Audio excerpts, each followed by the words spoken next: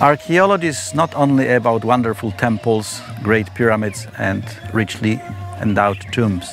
Archaeology is often about something very ordinary, and perhaps the single most important archaeological discovery made by the Royal Ontario Museum and University of Khartoum team here at Meroeic is just this very ordinary wall made of mud bricks, sun-dried Nile mud bricks.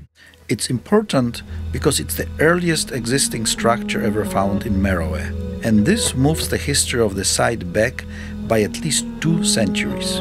The date we're able to identify partly on the basis of ceramics, pottery like this, which is clearly very early. But associated with this pottery, we also found some burned bone, burned wood, charcoal. And this allowed us to use the carbon-14 dating to get more precise dates. And the dates point to about 900, 950, 850 BC. So this is really the earliest wall at Meroeic. Not very impressive visually, but very important from a scholarly and historical point of view.